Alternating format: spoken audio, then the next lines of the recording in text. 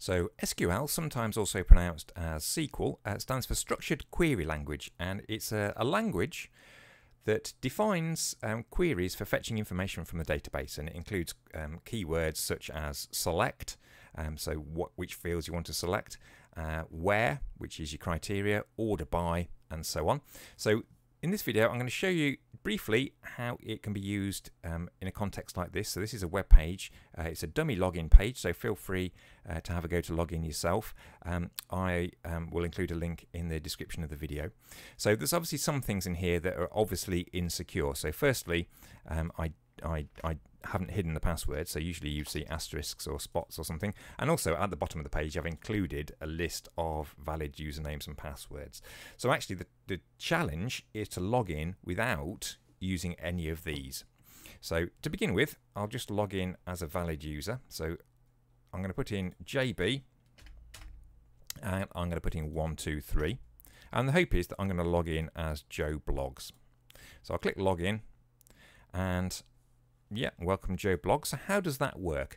Well, behind the scenes, we're doing some SQL. So this line here shows you what the SQL used for that particular login query is. Obviously, displaying that on the page isn't secure. So on a real page, if you were trying to hack in, you'd have that extra layer of kind of obscurity, I suppose. And it also shows you which records it's matched. So basically, what this does is it fetches the surname and the forename from the user table, which is in the database behind the scenes. It's a MySQL database in this case, where the username is JB and the password is 123. So in that table, that will match a particular record.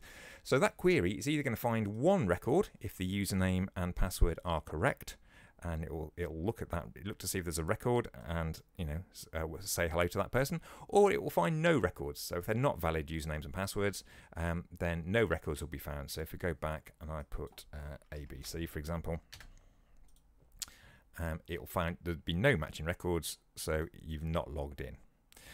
So what's happening here is the information from these fields on the first page are being inserted into the SQL query there, and used to perform the query to find out whether they're valid.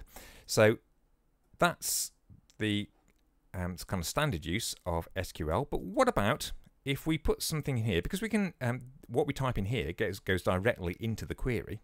What we could do is, if we started to put syntax in here that we know from SQL, if we just try things like that, we can see that they're going to appear in here.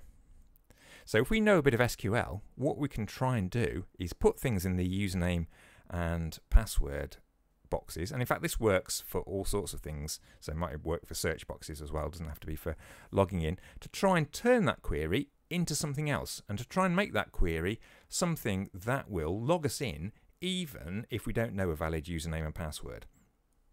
So at the moment we've got his password in this. I'm going to take that valid password out, or just swap it for another one. So let's see what we can do. Well, one thing you can do is you can use your knowledge of Boolean logic, for example, to try and create a situation where something is always true. So there's two things here. You need to create, firstly, a valid SQL statement. So you need to know a bit of SQL syntax, but also you need to create something that is always true. So what's true is that ABC equals ABC. So that bit will always be true. Now, because I know that the SQL puts the opening, well, I've used apostrophes here as a string delimiter in there for me, I don't need to put the first one in, but putting the second one in will close the string.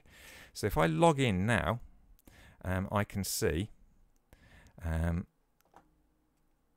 that bit will always be true, but I haven't quite got the syntax right. So let's have a look, and let's go back, and what about if we say something like, just put an extra apostrophe in. There we go.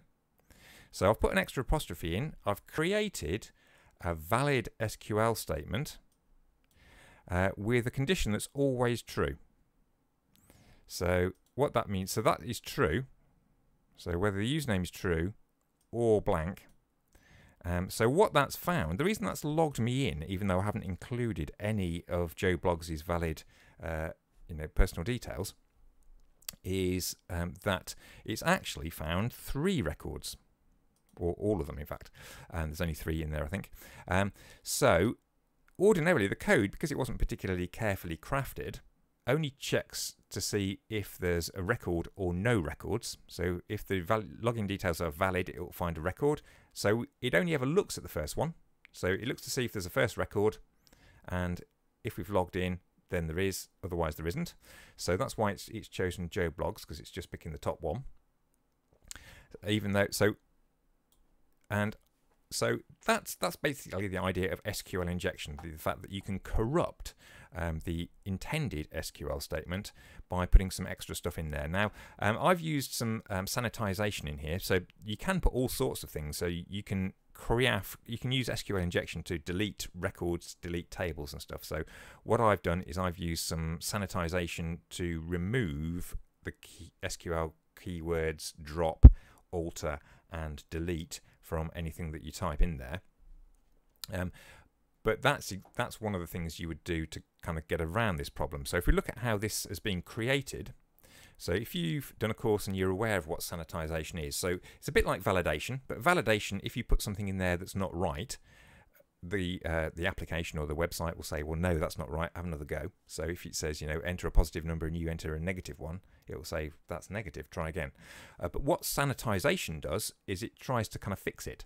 So if you put a negative number in that situation, it will just kind of remove the minus sign and carry on as if it's a positive number, that kind of thing. So that's an example of sanitization.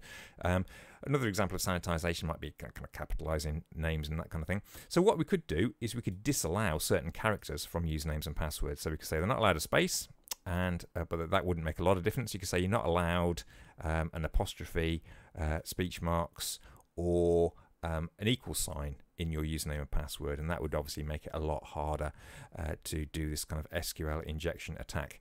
Obviously the other sensible thing would be to hide the information, not show the SQL. That would give you, if you gave your fields and tables more kind of obscure names, I suppose that might help a little bit, but obscurity isn't the best form of defense. And also, while we're thinking about it, I suppose if another form of attack might be to actually try and get hold of that list of usernames and passwords. So these are just stored unencrypted in the database, but in practice you wouldn't have unencrypted passwords in the database. You'd use some sort of encryption or hashing technique to disguise those. So that's just, in summary, that's a look at how SQL is used in web pages to log in, for example, and how by entering bits of SQL syntax in fields on forms, we can corrupt the SQL statement to do something else, and in this case, log in as a person without knowing any of their valid login details.